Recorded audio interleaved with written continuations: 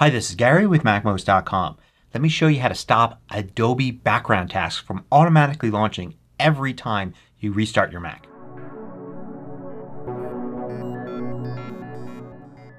MACMOST is brought to you thanks to a great group of more than 1,000 supporters.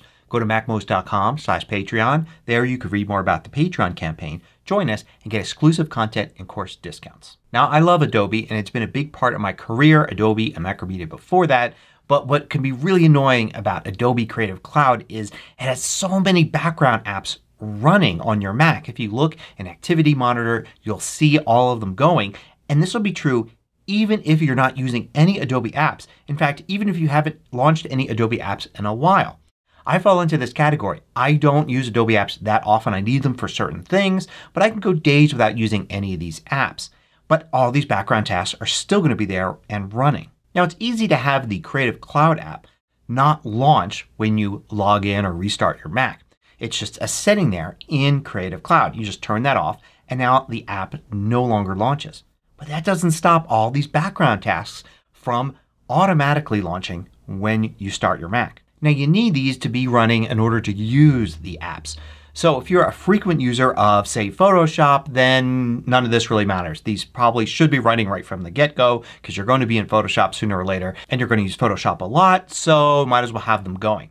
But if you're like me and rarely use the apps, only once every few days or so, then you don't want these necessarily running every time you boot your Mac up. Now, typically I like to do videos on how to do things the right way. The right place to go to change a setting to do things as it's supposed to work. In this case, there is no right way because these things are going to launch because you have Adobe Creative Cloud installed and there's no way to tell them not to launch. But I still don't want them to launch. So I've done basically a hack. I've gone in and I've prevented these from launching. It turns out this hack works pretty well because if you do then go and launch Creative Cloud or you launch, say, Photoshop, they all launch automatically and everything works fine, at least so far. And I've been doing this for years. So the trick is to go into the main library folder. That's the library folder at the very top level of your drive, not your user library folder. Look there for Launch Agents and Launch Daemons. And in these folders you're going to find things that are named with Adobe in the title. I simply go through and delete all of these. Now what these are, they're not apps or anything in themselves. They're just links to apps. They're little descriptions of this app needs to be running when you start your Mac.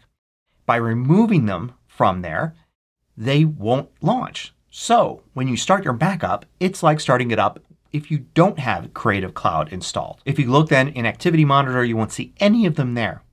However, if you do something like, say, launch Photoshop, they all automatically launch. Photoshop's smart enough to say, hey, I need these things and trigger them all to launch. There are some downsides though to doing this.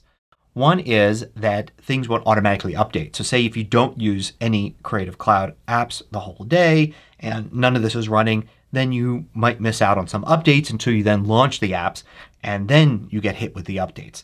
That could be inconvenient. But again, we're talking about if you're not using the apps all the time anyway. The other downside is that once you do launch an app like Creative Cloud or Photoshop or Illustrator or whatever, then these are all going to be running. It's not easy to shut them down. You can go in and kill the processes in Activity Monitor, but I don't like that. It's a very inelegant way to handle it. However, for me, I really like to not have these run at all until I need them. So in the long run, this won't really help you because as soon as you use an Adobe app, all these will be running. But at least from the latest time you restarted your Mac up until the first time you need to use one of these apps, these background processes won't be running. So it's marginally useful, but I get asked about this enough and I personally find a big benefit from doing this, so I thought I'd share it with everyone. And I'm also frustrated by the fact that so many sites out there don't tell you about this, but instead will just tell you to turn off the main Creative Cloud app and ignore all these background apps. So I hope you found this tip useful. Thanks for watching. If you liked this video, click the thumbs up button below to let me know. I publish new tutorials each weekday. Hit the subscribe button so you don't miss out.